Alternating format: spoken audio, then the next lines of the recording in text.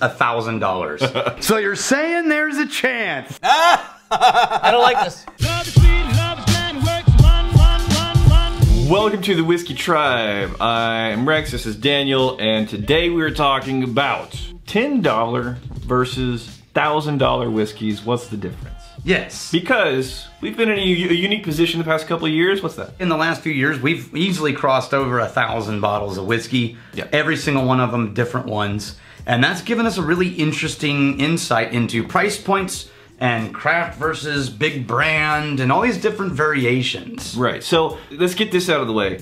Prices, the vast majority of the time, there are going to be local differences. We are not talking about the outliers. We're talking about the middle of the pie. But beyond just the rarity of a whiskey, are there some characteristics of your higher end, more expensive whiskeys that you don't find in the lower end, cheaper bottom shelf whiskeys? And the answer is... I think so, yes. Yeah. But I also think that there's a window, right? Yeah. So with the price points, they're going to be diminishing returns. We'll get into what we think those diminishing return points are. But first, let's start... This whiskey here. Henry McKenna. I've seen this for $10 damn. $10. Here, have some $10 whiskey. I'll just... Oh, wait a minute. You hold... Oh, you want the $1,000 whiskey? Yeah. All right, fair enough. Let me handle this for you. No. This is a special edition John F. Fitzgerald 20-year-old whiskey. Okay. And a half bottle is $1,000. So technically, you know, you could almost call this a $2,000 bottle of whiskey. One of the main differences you're going to find is super obvious. Older whiskeys are often going to be priced higher just because they have more age invested into a barrel. Exactly, and there's less of them because of angel share. There's a lot of people who feel like, well, older is always better when it comes to whiskey. Older's just different when it comes to whiskey. And for you, different might be better if you like what happens to a whiskey as it gets older. And that will change based on what country it's in. So for example, a really old Scotch, I've always described really old scotches as it's like taking a river stone, throwing it in, or a stone, throwing it in a river, waiting 100 years and coming back, and now it's a skipping stone. Yeah. Right? Time, like water, rubs off all the rough edges of scotch. Right. And then you can crack it open with a little bit of water. Bourbon, not the same. Because bourbon is using new oak. The older a bourbon gets, the more the wood starts to take over. I think a couple of times we may have experienced that with scotches too, with your truly ancient yes, a few things times. that are like 20 plus, 30 plus yeah, they got years sort old. of barrel bitter. Yeah, so in the States it's a warmer climate. That over oakiness, that can happen relatively quickly. So age is not going to be a perfect indicator of how good a whiskey should be, but it's very often going to affect how expensive it is. Now, another thing you're usually going to find in your more expensive whiskeys is you're able to find higher proofs. That's the more percentage of alcohol in there, and that's usually because a distillery can proof a whiskey down to 80 proof, 40% alcohol, and still legally call it whiskey. And get more money because there's more bottles. Absolutely. But if a distillery is selling something at cask strength, it means whatever was in the barrel, that's what they're putting into a bottle. It means they have a lot fewer bottles of that to sell just because it's concentrated in there. Then you have the other option, which is let's proof this down to 43%, even though it's an 18-year-old whiskey, sell for a whole lot of money because we're called Macallan. And everyone knows Macallan means quality. Yeah, well, in the branding circles, right? We have had some exceptional Macallan. Yes, and I like Macallan, but what I'm saying is, like Levi's jeans or, you know, any branded thing, sometimes you pay for brand. Right. And that's because they've done a great job of communicating their value to the consumer. So if I'm thinking of characteristics that you're generally going to find in your more expensive whiskeys versus your lower whiskeys, this is going to be... it's just so hard to do because it's... every generalization is going to be wrong. It's going to be rule of thumb though. We're talking about the meaty part of the bell curve, and what you're usually going to find is more richness, more intensity of the flavors, density to those flavors. There's more complexity, there's more nuance most of the time. I don't disagree with you. Let's talk about where that line breaks. Yes. Okay, so for true, beautiful complexity in American spirits, you can get there at the $30 to $50 range easily, right? In Scotch, you can get there in the these days, $40 to $50 range. Bam, you're now into a whole world of just magnificent whiskeys. You start getting below 30 in Scotch and one, proof hits the floor and goes to 40, and then it starts to simplify, and then flavors get blended out because they're going for quantity.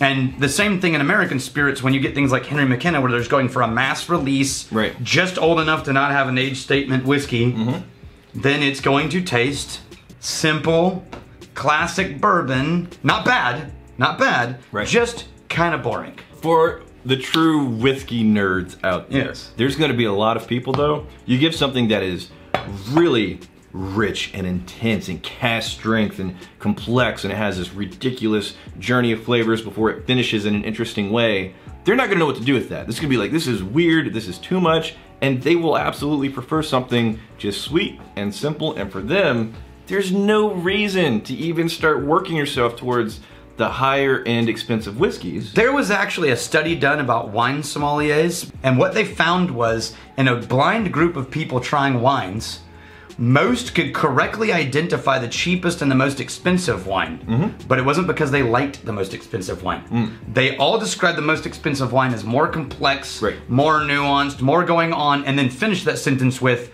but I don't really like it. Yeah. They almost universally preferred the mid-range, not budget and crap, not overly expensive, the blends and the middle of night down home plate stuff, right? And so when you're looking for somebody who doesn't thrive on complexity, then a more complex whiskey is not a better whiskey to them. Is that 200 times as good as this? No, it's not 200 times as good. If we're talking about more expensive whiskeys being the ones that are usually going to offer a density of flavors and intensity and richness that do interesting flourishes with the finish, that kind of whiskey is usually coming out of a copper pot still as opposed to a column still. So let's talk about why that is. Because when you're in a copper pot still, you're doing a distillation run and you're choosing the part that you keep. So some stuff comes off, I don't want to keep that, let's start keeping it, and then let's keep it, now the rest of it is not good. And that's called the heart cut. And how wide the heart cut is, or how narrow it is, or where in the run it is, all those are going to change the flavors, and it's going to keep, depending on the reflux and everything, it's going to keep a lot more of the congeners and the oily, rich flavor components, right? A column still is based on a plate system that strips things out so that when you choose it to come off here, you're simply getting exactly what you want at the exact proof you want and collecting it, and everything else stays behind. Upside of it is it's efficient. Yes. And it strips off all the weird stuff. Yep. The downside is it strips off some of the things that also add to the richness and the flavor. And so a shortcut to complexity is it pot stilled? And again, qualifiers, but that's a shortcut. Shortcut, but that still, it's going to take longer to get more whiskey out of that. It has less yield. And that's going to make it more expensive. More expensive, right? Now, I will tell you, a lot of people say in Scotland that my Scottish friends are like, well, that's why we don't like bourbon, because it's all column still, and they don't understand. And here's the difference is, in Scotland and Ireland, column stills are allowed to make a much higher proof cuts. And so the whiskey coming off the column still is actually way higher in proof. In America, we actually have limits to how high you can run the column still. Is that to get a categorization for bourbon or just any whiskey? For bourbon rye, to get a categorization for bourbon rye or malt or that kind of thing. You are actually not distilling it so high that you strip everything out of it. Yeah. So yes, it's less than a pot still, but no, it's not as much as trying to create vodka. It's going to be different from category to category, but in American whiskey, let's do this, the window. The entry point to start getting complexity, nuance, more characteristics that you would associate with more expensive whiskeys, to start getting in there as opposed to the point of diminishing returns, where if you spend that much money, it's just, That's it. Yeah. So my entry level, I'm gonna say I've found some truly wonderful whiskeys in the $30-ish range. Okay. American that I would be comfortable with. American whiskeys, I'd agree. And I've never spent more than $200 on American whiskey. Okay. And thought, yeah, that was worth it. So you think your diminishing returns point is all the way up to $200? Yeah, but remember, I'm not a bourbon fanatic as much as I love Scotch. See, my diminishing returns price point for an American whiskey is like $85. Yeah, I've had some over $100 whiskeys that I went, yeah, that was totally worth it. Okay. Now, Scotch. Okay, Scotch. I'm saying 45. I was gonna say 40. Okay, but sometimes you can get Lefroy 10 for $30. For me, my entry price point for that jumps between like $40 and $50 to start getting into it.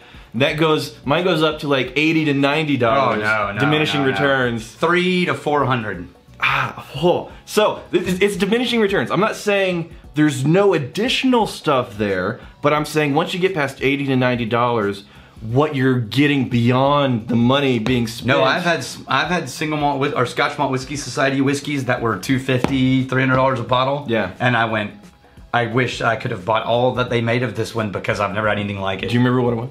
It's in my office. Daniel, I have an idea. Let's go to your office. Okay. All right, Whittington, you have one chance. So you're saying there's a chance? The upper threshold for diminishing returns, yes, for me, for Scotch, yes, right now is about $90. You said you had something better. That's weak.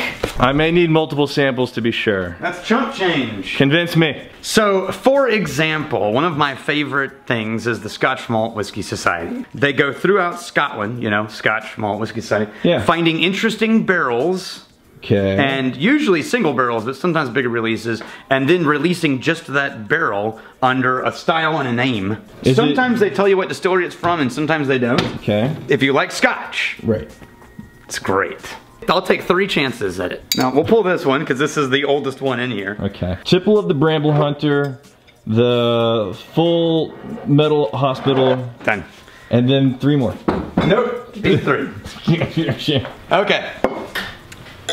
So one of these is $115, one is $125, and one of them is $270. I am judging these based on what I know I can get for like 80, 90 bucks. Right, fair enough. And diminishing returns doesn't mean, is there something interesting and better about it? But is it worth that much more money? Okay, so it's Tipple of the Bramble Hunter. Okay. And this comes from Kronicle. This one is a single cask, one of 205 bottles, 63%. So on the just nose, right out of the barrel. On the nose, this isn't black pepper in terms of like spicy burn. This is black pepper in terms of the actual flavor on the nose. Yeah. The smell on the nose is just straight up. But see how the complexity there is? There's the actual, like the brush and the woods, right? Almost like hiking through a trail. So it's very nice. It's lovely. So next is Full Metal Hospital, which is a Campbelltown, which is one of my favorite regions. Yeah.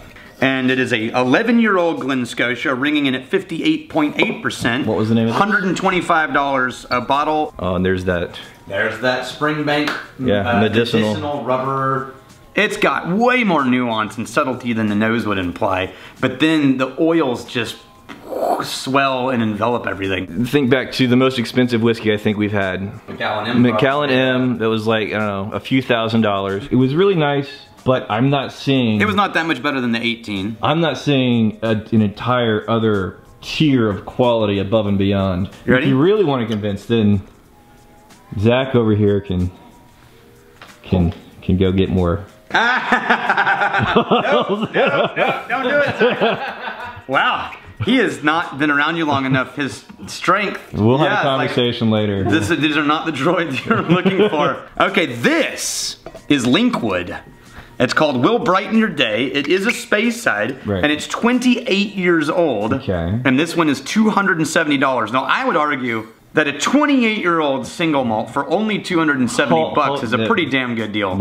You understand diminishing returns. Yeah. I'm not talking about, is it better, are there new things? It's like, are there so few slight minor new things that it's really not worth the tremendous added expense? I say that this one is only because of, for that price point, for that age, that's a low price point.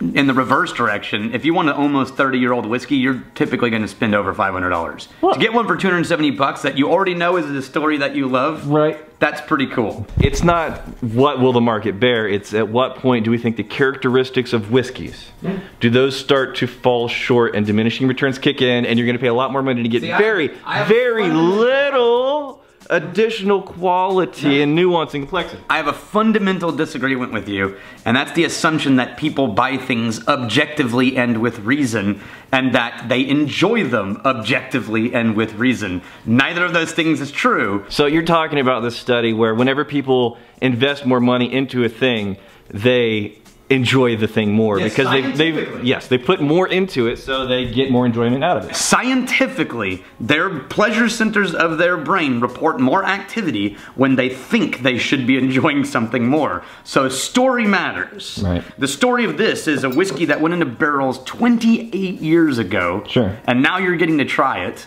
I will say, if anybody has the opportunity to sample, you know, like a Pappy is a huge popular thing now. An incredibly old Scotch, and if you can get like a pour of it, right? You don't have to invest in a whole bottle, but just to have that experience. Yeah, I would say that may be worth the cost of a pour.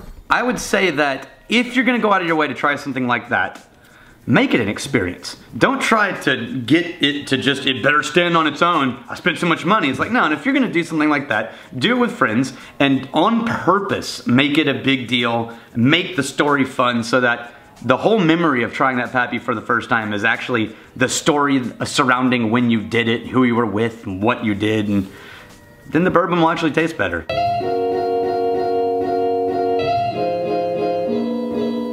The Scottish Malt Whiskey Society, yeah, that's the name, and then Signatory is another. These are independent bottling companies. Right. Essentially what they do is they take stuff produced by other people and do something with it, then bottle it and sell it. Crowded Barrel, always making stuff, but one of the things that was always been in the plans was to source in really interesting ways.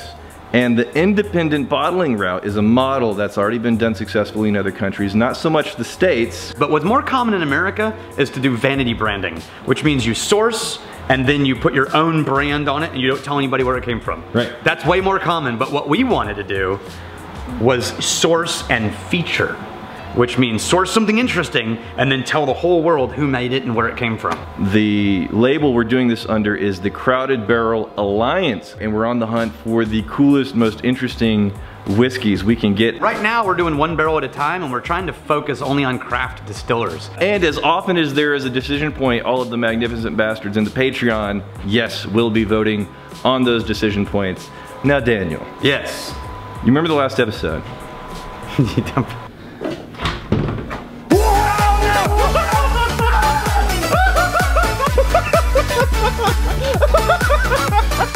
Do you know why it ended that way? Why? Your secret stash was bogus. No, it was a real secret stash. No, look at what, right, look.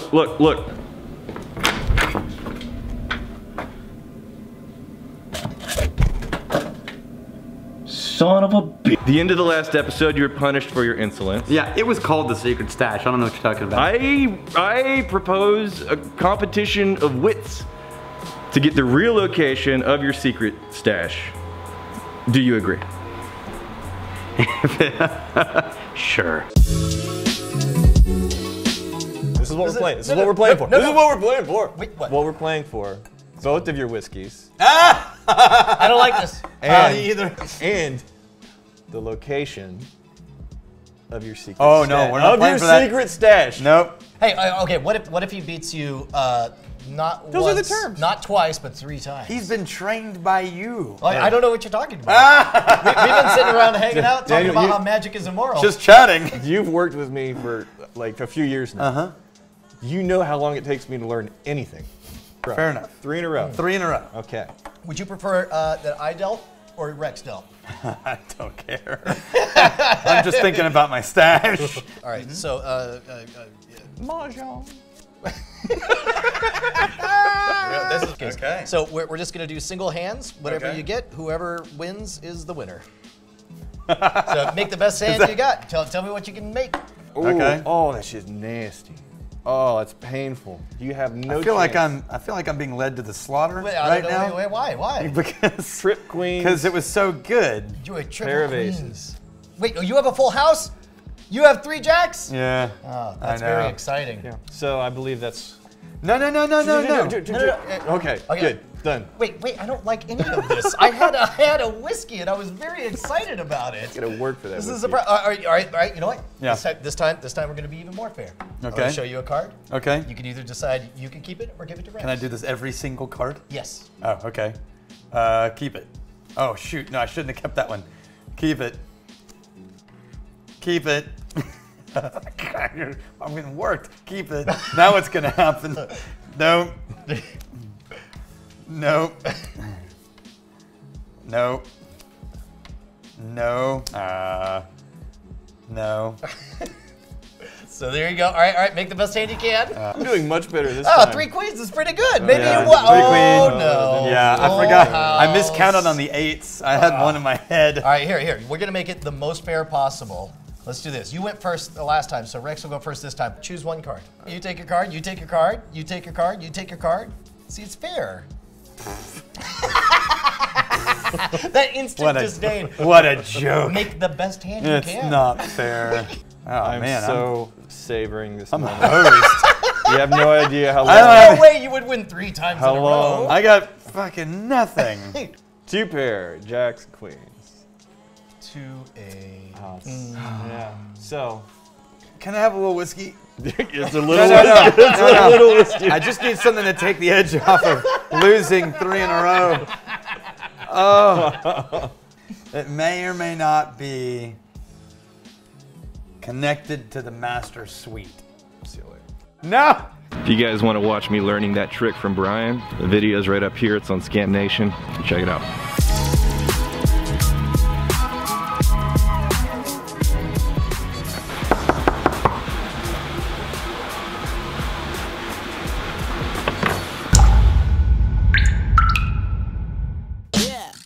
We bop and hippity hop.